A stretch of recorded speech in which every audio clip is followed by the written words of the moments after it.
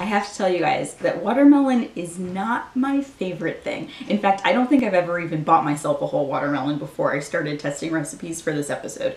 And these are heavy. I mean, that's enough of a reason never to buy one. And all I could think was that I'm glad that I don't live in a 5th floor walk-up in New York anymore. So if you live in a 5th floor walk-up in New York, go watch one of my other videos. No, I'm kidding, stay. The recipes are really good. And that brings me to my next point, which is that even though watermelon is not my favorite, I feel like I kind of cracked the code with these recipes because I find all 3 of them mouth-watering, and I think you will too. I'm also going to make all 3 of them from this one 14-pound melon and still have a bunch left over for snacking or for making cocktails with. So I'm going to do something a little bit differently with this episode, and I'm going to show you how I break down the whole melon to make all 3 of them before I jump into each individual recipe.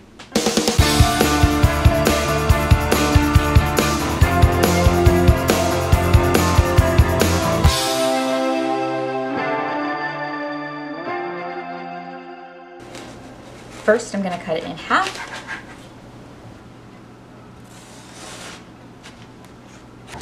Then in quarters, and then in 1/8. I'm going to work with an 1/8 of a watermelon at a time because that seems to be a manageable size. And the first thing I'm going to do is use a Y peeler to peel off the skin. And I'm doing that because I'm going to pickle the rind and use that in my Pico de Gallo. Now I'm going to slice it into slices that are about 1 inch long and use my paring knife to cut the rind away.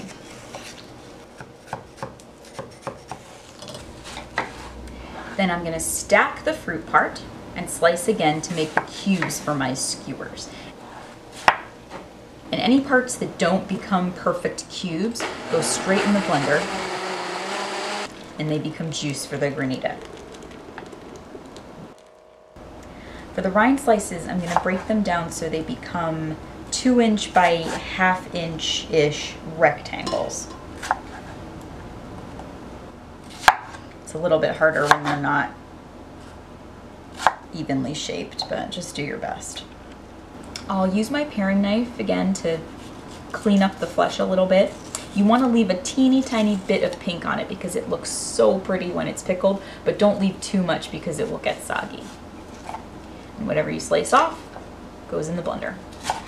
Once I've got all my cubes, I'm going to take some of them and dice them into smaller cubes, kind of a brunoise dice. And that's going to go in the Pico de Gallo and also in the couscous that accompanies the skewers.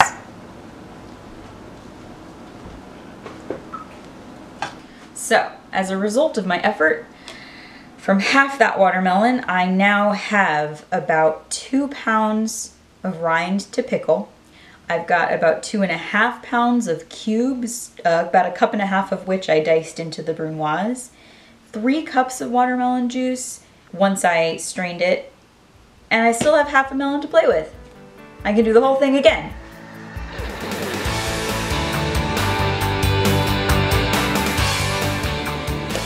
Let's get started on our pickles. So first I'm going to boil the rinds in salted water for about 5 minutes. Remember, this is 2 pounds of rind, and this is 6.5 cups of water and 4.5 teaspoons of salt. They're going to get a little soft and they're going to get a little pale. And I'll drain them and let them hang out in the colander while I make a brine. So back to my pot. I'll add 1.5 cups of distilled white vinegar, 1.5 cups of sugar, and 1 tablespoon of pickling spice. This is that McCormick pickling spice that I really love and keep around all the time. I'll bring that to a boil and let the sugar dissolve. Then I'll add my rinds back in and cook them for another 5 to 8 minutes, just until they start to get a little translucent. Now I'll transfer the rind to some jars. pour the brine carefully over the top. I'll leave them out here on the counter until they've cooled to room temperature, and then I'll refrigerate them overnight, and tomorrow they will be ready to eat.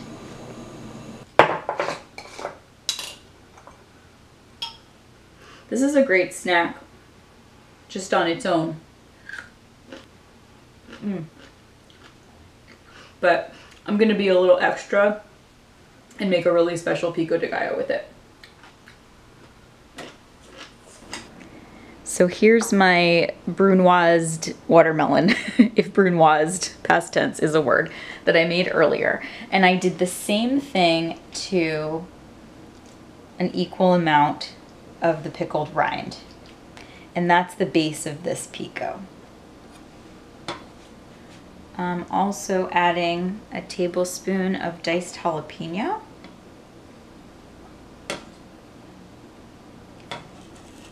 And some herbs, some mint and some cilantro, plus the juice from 1 lime.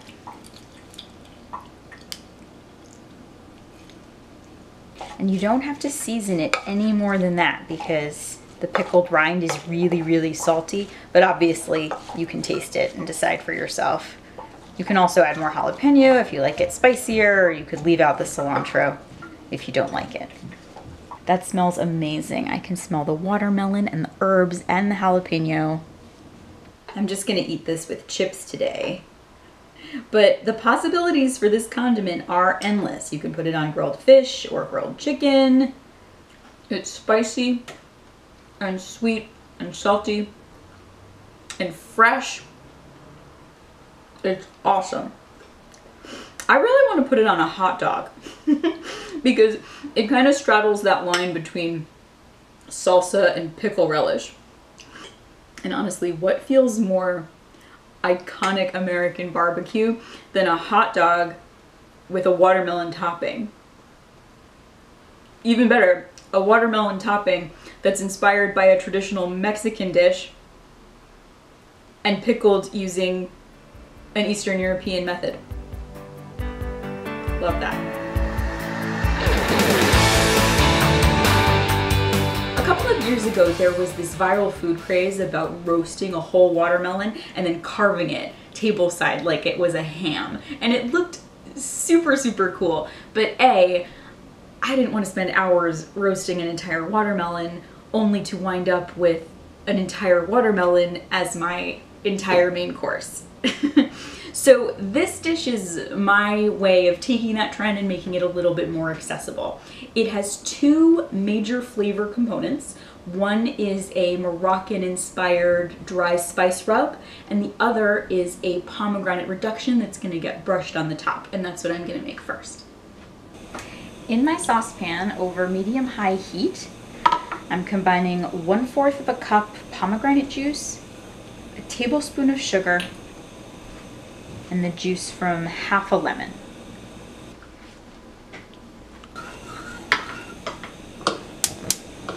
I'm going to bring that to a boil and let the sugar dissolve. And then I'm going to reduce the heat to medium-low and simmer until it's just thick enough that it sticks to itself and I can make a little trail with my spoon. See that? And then I can just set it aside until I'm ready to use it. Now I'll mix up my spice blend. It's a teaspoon of cumin, a teaspoon of coriander, half a teaspoon of cinnamon, and just a pinch of cayenne pepper. Now I've got my perfect watermelon cubes that I prepped earlier. I'm not going to use all of them. I'm only going to make 4 skewers today. I also have some cubes of beautiful yellowfin tuna, which delightfully mimic the color and the shape of the watermelon. I'm going to toss this with olive oil, then my spice blend, and a whole lot of salt and pepper.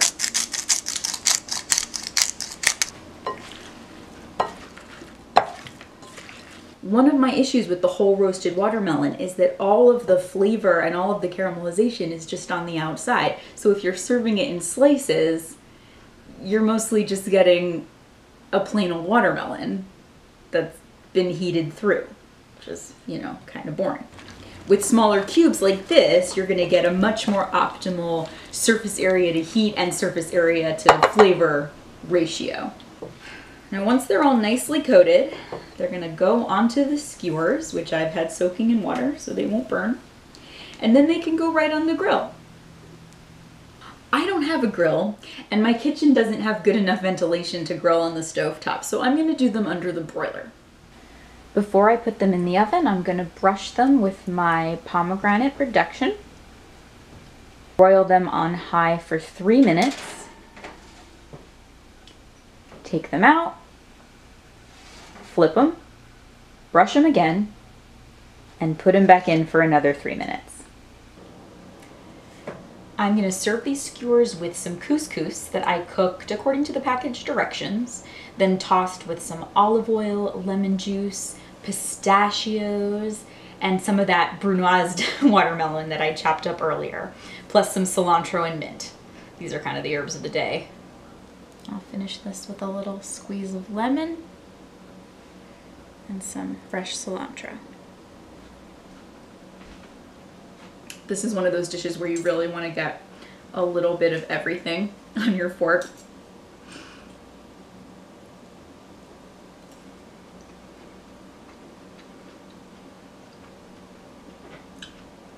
I'm having watermelon for dinner, and I'm not mad about it. The earthy richness of those spices that are lifted by that pomegranate reduction's tanginess, all of the great flavors and textures in the couscous, sold.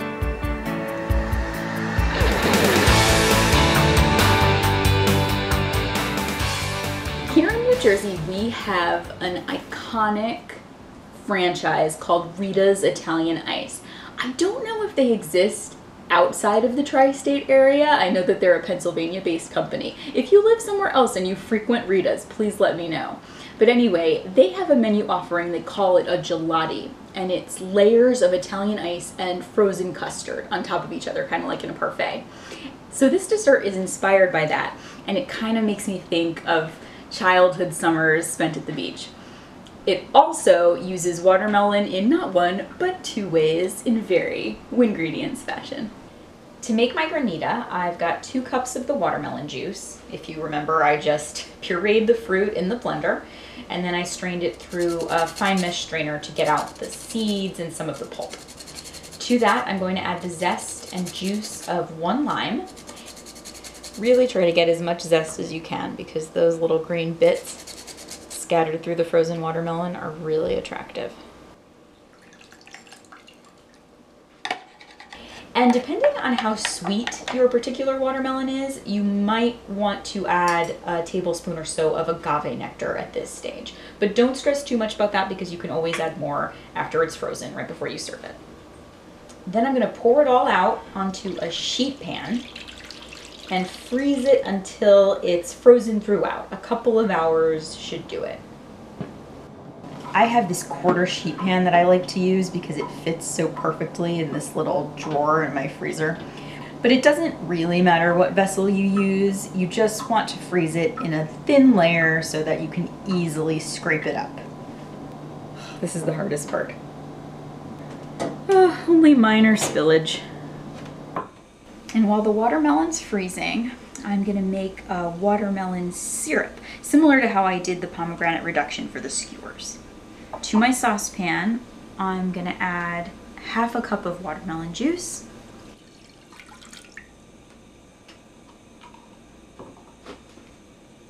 and a 1/4 cup of sugar. I'll mix that to combine. I'll heat it on medium-high until it comes to a boil and all the sugar dissolves. Then I'm gonna lower the heat to medium-low and let it simmer for about 10 minutes. You need a little bit of patience for this. You might notice the watermelon pulp kind of rising to the top. You can ignore that. it will all blend to a consistent texture. At the 10-minute mark, you'll notice that the mixture is considerably thicker, although it might not look thick enough to be syrup yet. That's okay. At this point, turn off the heat, let it sit, and it's gonna thicken some more as it cools. Keep in mind, we're gonna be serving this over ice cream, so it's definitely gonna harden a little when it hits the cold surface. All right, my watermelon juice is nice and frozen. Look at that. And my objective now is to shave it so it can be spooned. I'm gonna start by just scraping it with a fork. As you work, the bottom is gonna start to thaw, so eventually it's gonna crack into pieces like icebergs. And then you can kind of slice as well as scrape. You could also do this little twisty motion.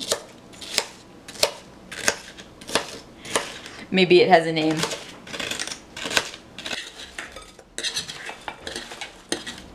Then when you've got it in the bowl, keep mixing it up until it's got a consistent shaved ice kind of texture. And at this point you want to taste it.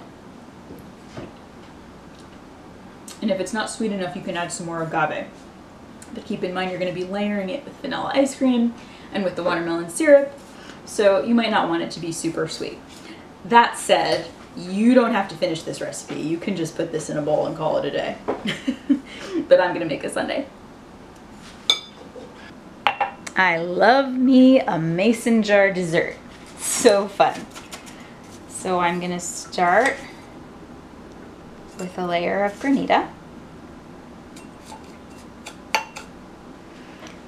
Then a scoop of vanilla ice cream. I'll put a little more in there, pack it down.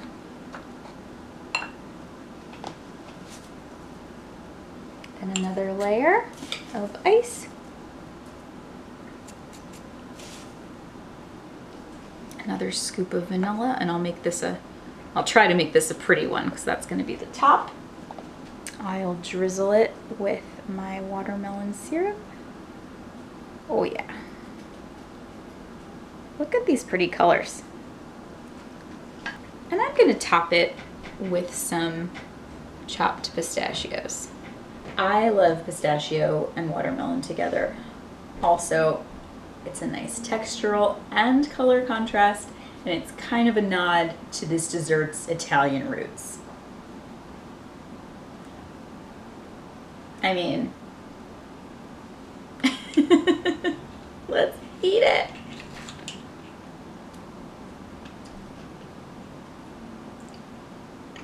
Oh, that's so good. It's just like Rita's. Well, it's a little fancier than Rita's. It takes me right back to childhood.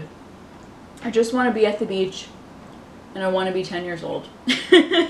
Although I never had anything quite like this when I was 10 years old. I would have been into it. And that's it, you guys. 3 ways to win with watermelon. As always, you can find all these recipes and more at wingredients.com. Follow me on social media at Wingredients. Subscribe if you like what you see, and I'll see you next time.